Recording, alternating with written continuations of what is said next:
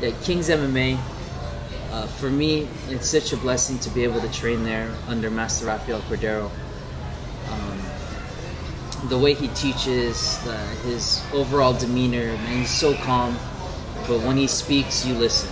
You know, his techniques, they're amazing. Like people know now if you're fighting a Kings fighter, you're gonna fight a guy that's gonna try to take your head off. You know, he teaches a style of Muay Thai that's geared specifically for MMA. You know, it's a different kind of base and explosive in and out kind of base kind of style. You know, so watching my fights throughout, from my first fight to my last, you could see how my style has changed, and he's totally developed me and turned me into this. I don't know how to describe it. You know, he really was able to bring out the best striker in me, for sure. As far as our team, we have an amazing team. You know, as you know, we have now Neil Dariush, Rafael Dos Anjos, Jake Ellenberger, Lyoto Machida, Fabricio Verdun. Like our team alone that's in the UFC is crazy, but then we have other fighters too, amateur fighters and other pros that are coming up that are all very good fighters. And you know, it was such a blessing to train under Master Rafael Cordero. I don't know how else to describe it. It's a great experience every training. Where I'm most comfortable in the fight? Well, I'm comfortable in all areas, especially on the feet. Coming from Kings MMA, you know, this is our style. This is the way we train. However, on the ground, you know, I've trained and competed in jiu-jitsu extensively, and I wrestled in college. So it really doesn't matter where the fight ends up. The fight starts on the feet though, so I'm always willing to exchange. In addition to fighting in the Philippines, you know, which would be a dream come true, my goal also is to be a representative for the Philippines. I feel like the Philippines is best represented by its lighter fighters. For example, Manny Pacquiao, you know, the best boxer, one of the best boxers in the world. So I feel like in this lightweights, these flyweights, bantamweights, the Filipino fighters can really shine.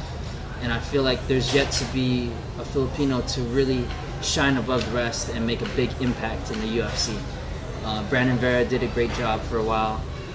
But like I said, I feel like we're best represented in the lower weights, you know, speed, power. You know, I bring up both those things to the table. So that's really important to me in my, you know, dreams of being a UFC fighter, is to really represent the Philippines.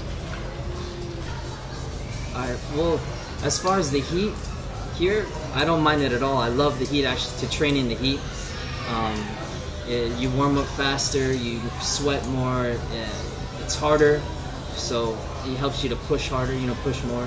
I'm from Palm Springs, California, so if anyone knows, it gets up to 120 degrees Fahrenheit up there in the summer, so I'm totally used to the heat. But as far as the city itself, Abu Dhabi, man, I love this place. Yas Island, it's amazing. The architecture, just the whole history behind the place, the development. Like, I can only imagine this place in 5 years. So I would love to come back again, hopefully soon, you know. I was able to go back and forth to Dubai as well. And the skyscrapers, just the city. And the food in the cities is great. So far this, you know, we're here for work. We're here to bring this W home with Benny. But at the same time, we were able to really soak the place in, and I can't wait to come back. Yeah, I really don't mind the idea of, you know, dropping weight for any kind of advantages, to drop a weight class. I mean, regardless of anyone's opinions on that matter, it's part of the game.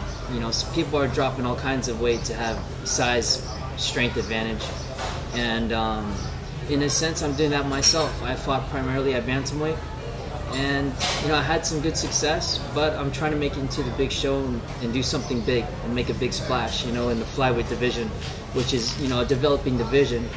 And I feel like if I can bring my power, my speed, and explosiveness one step lower, it's going to be a whole nother game. You know, I'm a average size, a regular size bantamweight that you can expect, but at flyweight, I would be a monster for sure. So that's my goal, is to.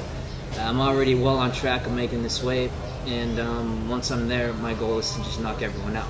So I can understand, and it doesn't bother me, the whole dropping weight. for advantage, and it's part of the game. Thank you for tuning in to FightingLifestyleUAE.com. I'm Nolan Ticman, and you'll be seeing me on the big stage soon.